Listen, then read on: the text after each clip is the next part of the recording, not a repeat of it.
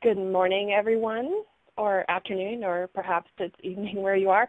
We're going to wait a couple minutes for folks to dial in on their old school telephones, I know, and then we'll start. Thanks for your patience.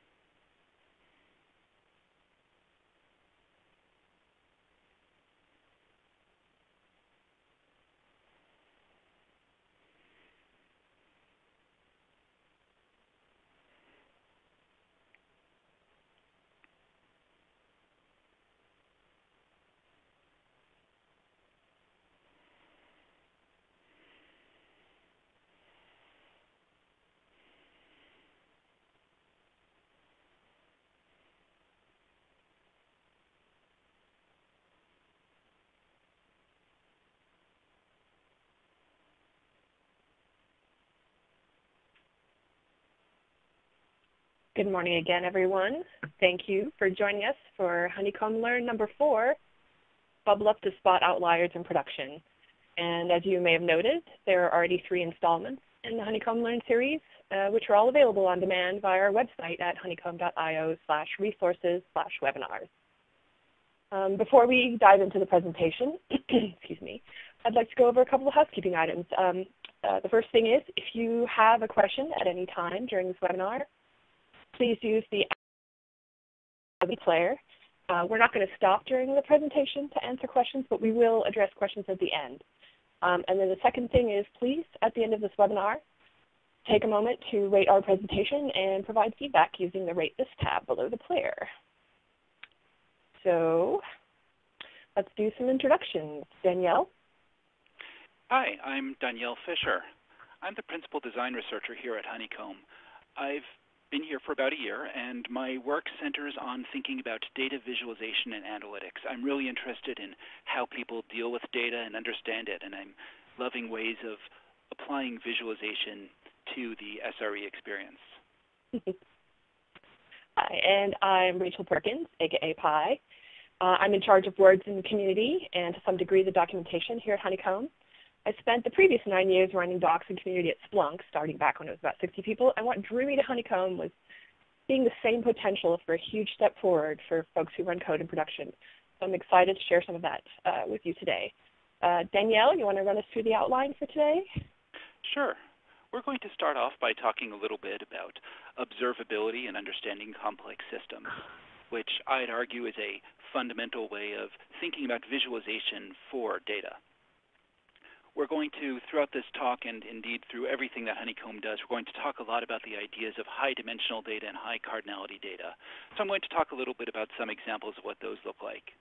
This is going to lead us to an analysis method that we call the core analysis loop. Explore your data and get to know what's in it. And that's going to lead us directly into a tool that we call BubbleUp, which I'll do as a live demo to introduce really new ways to dive into your data and explore it from different perspectives. Awesome. And before we get into the meat of our discussion today, remember, we will be gathering questions up in the questions tab, and we'll review and respond to them at the end. So do ask away. And we're also going to be giving a demo of using BubbleUp and Honeycomb, so you will see Honeycomb in action today if you haven't before. But first, observability. I expect you're hearing the term a lot lately, but I'd like to make sure that we are all using the same definition. This definition is from Wikipedia. In control theory, observability is a measure of how well internal states of a system can be inferred from knowledge of its external outputs. Now, we've taken this term to heart here at Honeycomb because it really reflects what we're trying to offer. We want our users to be able to figure out what's going on inside their systems without having to ship new code, and that last part's important. Our co-founder and CTO, Charity Majors, expands on this subject in this tweet, and if you don't follow Charity on Twitter, I recommend you do. She's pretty opinionated about a lot of things to do with shipping and running code in production, as well as the occasional wiki discussion. And observability is that it's not just a thing you get to and stop, it's a journey. And as I've mentioned earlier, there are some previous installments of this webcast series, and they represent different steps on the path to observability. Now, we've got them in an order here, but in terms of a progression, the only one you really have to do before the others is the first one, because you have to have instrumentation before you can really do the rest of these things. And that first webinar provides a great base on which to build your observability practice. So I recommend you check it out and share it with you. But today, we're going to focus on how to identify outliers, anomalies in your data using a feature we developed specifically for that. First, we're going to take a closer look at heat maps, what they're for, how to read them, and the importance of having access to rich event data and lots of context so you can pinpoint where in your code the problem could be. And then we'll finish the series out after this one with the next episode where we'll cover how to collaborate using Honeycomb, how you can curate and share what you've learned, and as well as learn from other team members by building on their previous experiences, which is huge. So we'll be promoting that one in the coming weeks or so keep an eye out. But let's dive into the meat of today's session, Danielle. I'll hand things over to you now to talk about high dimensionality and high cardinality in data and why nowadays those things are more important than ever. Absolutely, thanks. You were just talking about the importance of instrumentation and the value of being able to dive into really understanding the context of what happened with your system. And I think if Honeycomb has one underlying theme, it really is this drive towards observability and trying to understand as much as we possibly can about what's going on in the system. And the best way to do that is to do a good job of instrumenting, which means that you can record it. Now, one of the challenges that we've seen in certainly some of our competitors' tools and sometimes in our own instrumentation is that you might not have captured enough data. So I'm starting off this conversation about high dimensionality to say we love dealing with many columns of data, as many as you can give us. So today we're going to be using a demo data set that has, well, as you can see here, about 20 columns of data, things like an availability zone, which is someone's Amazon zone, and the duration that queries took, and the number of endpoints and that sort of thing. But in fact, and 20-something is a fairly impressive number.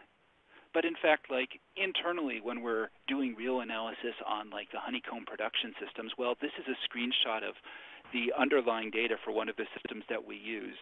This is, I think, 250 columns at last count. Reality is painful to look at anyway. There's a lot to know about your system, and there's a lot that you might want to ask. And we want to make sure that when you've got an opportunity to ask that, we've captured that importance dimension. We also talk a lot about high cardinality, because not only are there a lot of columns, but they can have a lot of possible values. So, for example, looking at the data set that we're going to look at this afternoon, we care about customer ID. Each distinct entry might have a different thing from a different customer.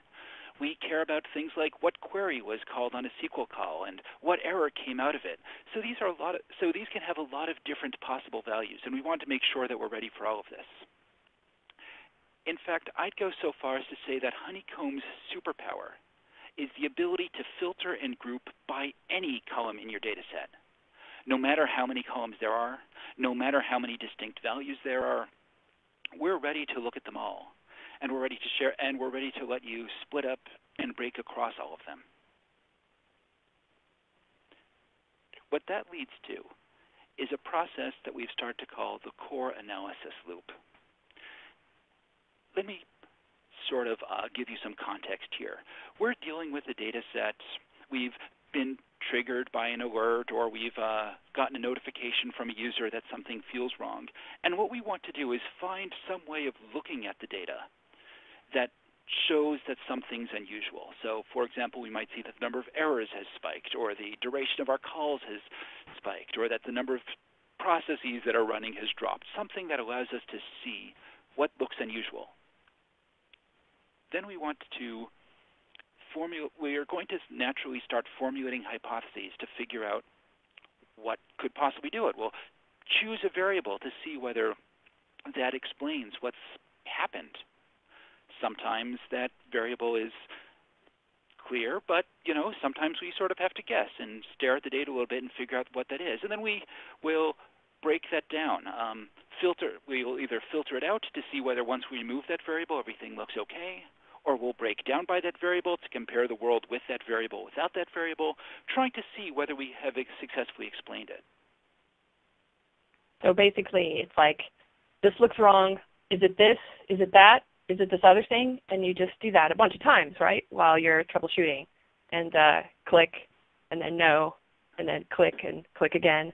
And all the while the world is kind of burning down around you. This is a painful process sometimes. That certainly can be. So yes, certainly one way that you can make that a lot simpler is by knowing your data really well, by having an intuitive guess. And there certainly are some people I know who can sort of stare at a bump in their data and say, that looks to me like a SQL failure. But for all the rest of us, we'd like to, find a way that we can help users support that. So we built this tool called BubbleUp.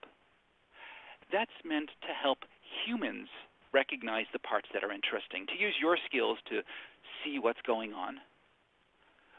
We'll turn some of these big questions about how the data sets are different, whether this variable makes a difference or not, over to the computer and let the computer do the computing. And then we'll let you do the looking and the recognizing to figure out what the actually interesting parts are. This method can save a ton of time for analysis. And of course, it makes your customers happy because your system's up faster and your work's up more successfully. So we do the calculations all in parallel. So you can do what you're good at, which is using your instincts and pattern matching with your eyes. You can go, instead of doing that click, no, a bunch of times, it all happens at the same time. Yeah, let me show you how this works. We're inside the Honeycomb interface, and I'd like to weave this scenario that I've just gotten an alert on my phone, and it's warned me that there are some users whose queries are timing out. Now, I'm in charge of a system that processes back-end queries for other people. So they're off running their systems, and their customers are asking for things, and that's popping out on our system. Now, what's important to me, of course, is guaranteeing, therefore, that when they're calling our API, we're giving them a good quality of service, that their queries are being serviced rapidly.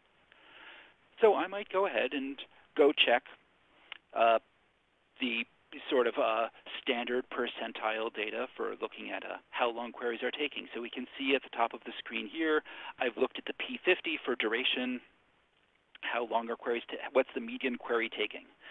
And the answer is, it's about 35 milliseconds. Sometimes we get a little bit quicker. But we're looking pretty steady at 35. So the median person is doing just fine right now. P95, the 95th percentile. The 95th percentile person is actually doing pretty well, too. We can see that there was sort of like a little bump here, but things are looking okay. Now they're at 300 milliseconds, so, our 5% lowest are still experiencing like a 300 millisecond experience, but that's been constant. But now look at this bottom here, the P99. That's where I begin to see this substantial bump. Something happened at 10:15 in the morning that raised the 99th percentile time from half a second all the way up to a full second. That's a little scary. Something's gone wrong, and I'd really like to know what it is. Unfortunately, just looking at this table doesn't give me enough richness. So I'm going to go ahead and change these over from looking at the duration queries to looking at a heat map query. So in Honeycomb, what I've done is I've gone ahead and I've specified that I want to look the heat map of the duration instead.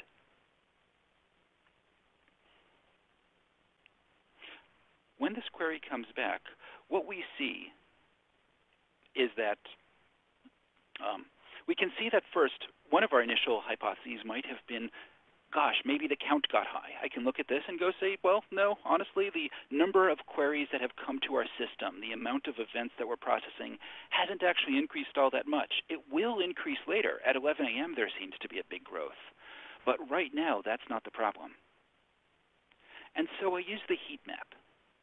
A heat map is a wonderful visual innovation, and I want to see more people getting to know heat maps because, frankly, just heat maps are one of those things that make me, as a visualization guy, like sort of bounce happily in my sleep.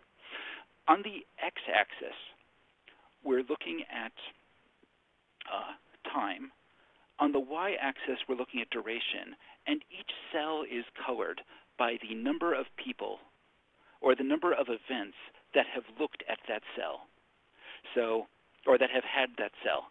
So, for example, we can see that these pale greens at the top mean that there are some people who are experiencing overall like 700 milliseconds, and that sort of ticks all the way across here. We can see on the bottom row that it's getting darker and darker and darker. That's reflecting the count. And what that shows is that even as the traffic has been increasing, most people are still experiencing short times, much less than 1/10 of a second. And we can see this spike coming off here, this group of places where increasing numbers of events were coming in that took between half a second and a full second. Like basically the Loch Ness Monster is there. Pretty much, yeah. Now, the standard thing that we might want to do is start hypothesizing and making some guesses about what's going on. For example, I might say, hey, maybe that's the sign of an Amazon of an Amazon availability zone failing. So let's switch over to availability zone and rerun that query and see whether that explains it. And I look over here, and I can see that some of our data is in US East 1, and some of it is in US West 1, and that seems to make no difference whatsoever. Yeah. We can start hypothesizing about other things. We can start digging around and say, maybe it's a particular host. Right, it's a particular machine that's failing us. And again, we can come back here and start jumping through all the different ones, and we can see that each of them is pretty sparse, and none of them is directly responsible for this spike. They all have Nessie. Right. So this is a pretty painful process, what I've just started doing. Try a variant, see if it works. Try a variant, see if it works. The idea behind BubbleUp is it allows us to pick the data that we think is interesting and see how it's different. So I've now switched over to the BubbleUp tab. I'm selecting this little chunk of data right here, some of the stuff that's experiencing the worst experience. And what Honeycomb's doing is it's looking at those points that I've selected, and it's comparing them to all the rest. And it's showing that across every dimension in our data. And all you did is just draw the little box, right? I just drew the little box. Yeah, okay. And so we can see very quickly, for example, the stuff inside this box has a very different user ID than everything else. The stuff inside the box is dominantly this user 20109, while the baseline, almost has a wide variety of users. The stuff inside the box also has this very specific endpoint. It's all talking to API v2 tickets export. And we can see that, again, it's the same it's a different endpoint. We can see that it's all hitting the same error. We can see which service it's coming from. We can also see some things that don't seem to matter. Like when we come over here and look at the host name, we can see, as I said before, that, host name doesn't seem to matter. It's not affecting it. The distributions aren't obviously different. Customer ID doesn't seem to be too importantly different. Things like platform, is it coming in on Android or iOS, doesn't seem to matter much either, nor does the availability zone. So that's been great. We now know some places to start looking. For example, we can go ahead and just, go yell at this user. But I'd like to do something more interesting than that and point out that these steps can fit together. So what I'm going to do is I'm going to grab one particular trace that has experienced this. This trace is from the selection. I'm going to filter on it. And I'm going to jump over to traces mode. what I can see is that we're now going to process one request that came from API v2 tickets export. That's the thing. And it's a trace that had taken, just about a second, which was the time range that we're concerned about. And I can jump right into that trace now and go look to see what happened. Why was it slow? We can see the structure that's pretty straightforward about what happens inside a trace and what happens when we're processing one of these API v2 tickets export endpoints. That's a lot of calls. Yep, so we call check rate limits, and that seemed to go pretty quickly.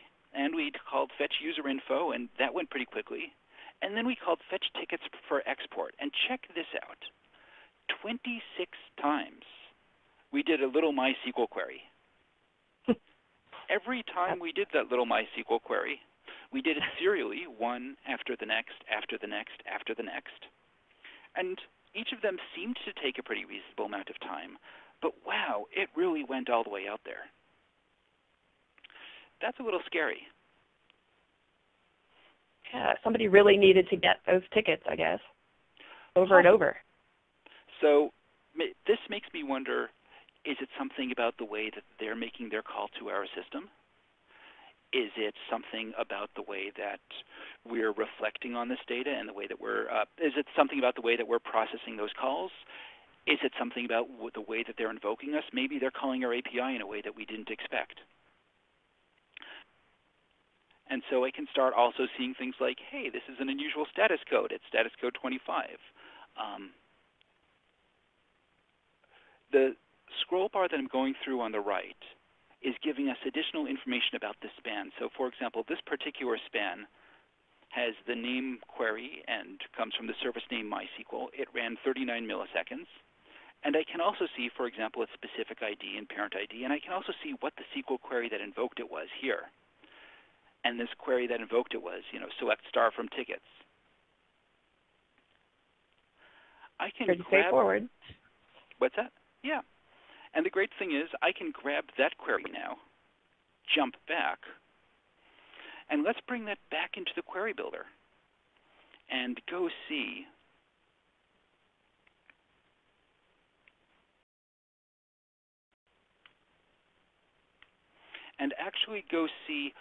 what the distribution of that time looked like. So one of our questions might be, for example, were we calling this in an unusual way during this spike? Was it getting longer or shorter than it usually does? Looking at the heat map, we can see that this query, select star from tickets, is a baseline of our system. We've been calling it constantly. It always runs between 35 and 45 milliseconds.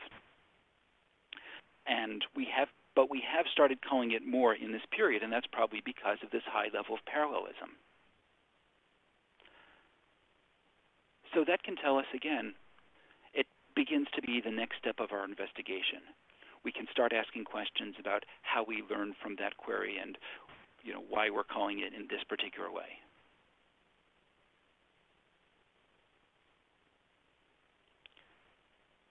Now, some fun things we might do, now that we know something, for example, about the fact that it was a particular endpoint, we could go back and change that breakdown to particularly go look at endpoint shape. And let's go take a look at this data again now. We can flip between different breakdowns on the endpoint shape and see how they look. We can see that the endpoint organizations and macros and search and assignable, all these different sort of things that our API can do, didn't change at all. Only this one, tickets export, is the one that has the spike. Yeah, that one might be ripe for refactoring. Absolutely. Now, if we'd been really, really lucky up front, we might have guessed endpoint was the thing to filter on. And then we might have been clever enough to have scrolled through until we found this. But I think it was really nice to be able to go into BubbleUp and find out directly what was the one field whose fault it was and be able to figure out how to move forward from it. Definitely. That typically saves a lot of time. If you don't know what caused something, why would you even be investigating? Or if you knew what caused something, why would you be investigating in the first place? But no, Exactly. it would cause messy. Great. So with that, I think I'm ready to hop back into our slides. Yeah. So yeah, go ahead. Go ahead. Sorry. No problem. So to recap just a little, BubbleUp looked at every dimension of how the selected area, the thing inside the rectangle, was different from the things outside the rectangle. For each of those dimensions, it grabbed a few thousand points, and it drew these little visualizations of the histogram so that we could see how they were different.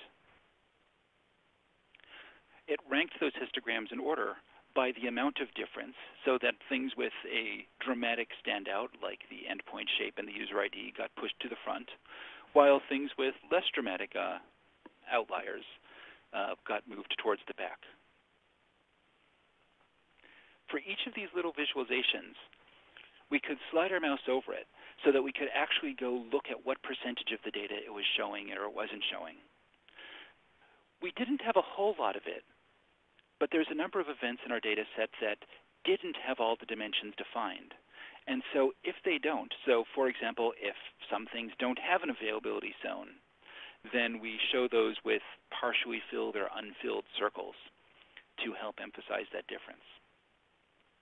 With all these pieces together, you're really able to pretty quickly zoom in and go figure out what the pieces where this fits or doesn't fit, and to identify how an outlier is different or is similar to the data around it.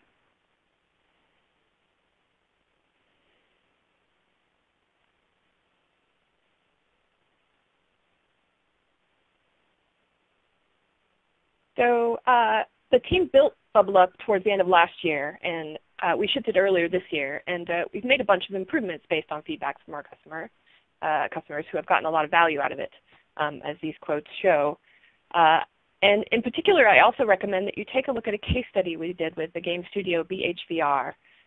They rely a lot on third-party services to deliver their games to customers, especially via the login to different game platforms. And they really found that is it this provider? Is it this other provider? Is it the network? Is it us? Like they found that dance to go a lot faster with BubbleUp. So check that case study out on our site at honeycomb.io/case-studies under BHVR. And with that, it's time for us to get to questions. Anybody? Let's see.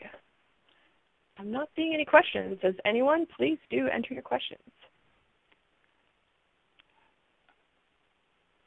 As we're waiting for those, I think it is worth saying that the way that BubbleUp thinks about the world right now, it is based on looking at a heat map.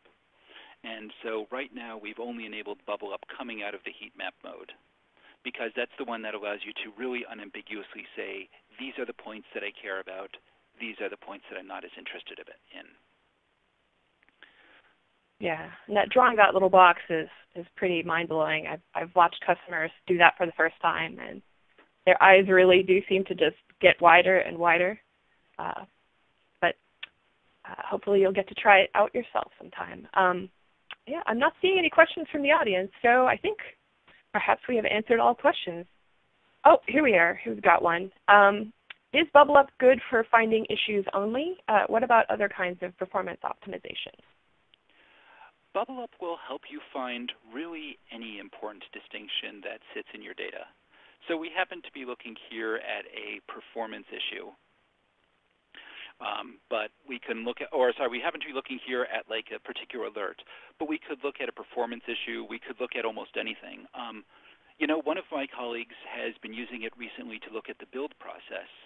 Each piece of the build process generates like a time that it took, and he's able to like go look and say, hey, this horizontal stripe of data that I see across here that's taking 5 seconds, how is it different from all the others? And it just pops straight out, oh yes, this is the points that are, I don't know, the compiler, as opposed to being the points that are the testing system. So we can link it into almost anything. I see another question. Mm-hmm. Yeah. The next question is, how do we model or plan for how much data the Honeycomb agent will send from our production apps to Honeycomb? Now, I know a little bit about this, but Danielle, go ahead. How you model or plan the amount of data. We have other experts at the team who know a lot more than me about that. However, I am happy to say that we've been thinking a lot about ways of helping with sampling. In fact, we just released a report from Liz Fong-Jones talking about ways that you can sample and adaptively sample. One of the nice things about that is that really lets you set up your system to describe approximately how much data you want to keep and what you want your overall sample rate to be, and to tell it what the important dimensions that you think are the ones that you want to make absolutely sure you are or aren't sampling on. So, for example, you might say, I care a lot about HTTP status code, and I care a lot about, say, slow queries versus fast queries. And so you want to make sure that each of those buckets gets well populated. So if there's very few errors, then we will dynamically sample we'll dynamically sample every one of them. While on the other hand, boring HTTP requests that go quickly will only sample, 1 in 100, 1 in 1,000, 1 in 10,000. That said, we do know that timing is a little bit limited. We do know that our facilities for modeling this sort of thing can be challenging. Our solutions engineers have some great tricks up their sleeves and can tell you a lot more about that than I can. Yeah, and those things should definitely be based on your business goals as well. So it's super important to start from that perspective and build that into your dynamic sampling. Please do ask further questions about this in our Slack. If you're already trying out Honeycomb, there's a lot of great info there and smart people to help you. Have a couple more questions. Oh, go ahead. Let's see. One user asks, can you create a heat map view from a trace view today? Today, like literally at this moment, you do have to look at a trace and then copy the field out. However, we've been making a lot of improvements to tracing, and in the next week or two, you are going to see a couple of versions to release that allow you to more quickly break down from one view into another, as well as some built-in views inside the trace that can help with that. All right. Next question is, can I instrument custom metrics from another source, like a synthetic load test, so that I can correlate those metrics with observability metrics from Honeycomb? We've had a couple users begin to play with instrumenting metrics from other sources who are adapting statsd type outputs. The other thing that you can actually do is, while you're collecting your events in Honeycomb, you can put in an extra layer of metadata into those events themselves. So we've had some example. So internally, for example, we often are interested in, for example, the number of routines that are running overall in a machine, on the amount of memory that's running, because that can be something that explains what's going on with a failure. So when we send an event for some of our high-volume services, we'll throw into it amount of free memory on the service, number of processes that are running simultaneously. Ultimately, you can just take those additional events and feed them in through something like either the Honeytail log reading system and bring them in as another data source. All right, looks like we got one more question here. That's a good question to wrap on, I feel like, unless we can see some more. What's next for BubbleUp from a roadmap perspective? Coming up ahead on BubbleUp in the short term is that we're planning to, the most recent changes, we're beginning to make it more ready for trace data by being able to properly show things like giving that percentage of events that participate and hiding the nulls. And that was a pretty big change. We've made a couple of small mathematical changes in the back end recently. For example, we got better at the way that we subtract events from each other, which has made for much crisper and cleaner distributions. Coming up next is broadening the idea of BubbleUp to any selection against any filter. So what we'd really like to be able to do is get to the point where when you have one filter that you think is interesting, status equals 500, or, I don't know, memory is greater than 200, or if you can write it as a filter inside the system, we'd like to allow you to bubble up and go see what other dimensions are correlated with that one and to understand how those dimensions fit. Overall, all of these fit very well into our broader story of helping users move away from having to do the breakdown dance of breaking down dimension after dimension to go see what's interesting, and go have the system suggest those differences and help figure out where to look first. All right. I think we're through all the questions.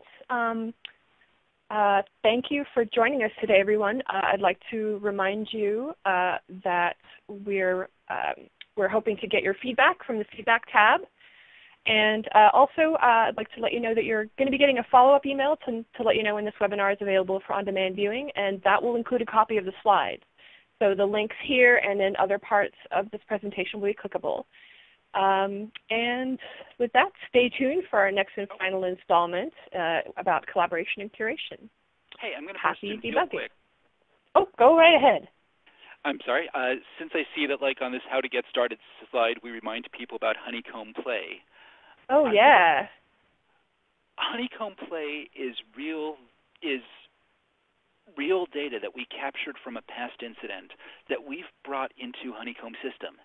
It guides you through a series of queries in a discovery process. And it actually has a little bit of a breakdown dance, and it does hit a heat map. Now, that wasn't designed for BubbleUp. It was built before BubbleUp happened. But I'm going to encourage you, if you want to learn more about BubbleUp, to just drop straight into Play or go look at our RubyGems interactive data set or one of the other sets that's available online. And without even having to bring in your own data, you can be bubbling up literally today, heck, right now, because it's there and it's fun to play with. Well, there's the sound of a true convert. I mean, designer's got to be a convert. Thank you again. Yes, please do go through, check out our e-guides, go try it out with real data in Honeycomb Play, and hopefully we'll see you in our chat asking and answering questions. Thanks, everybody.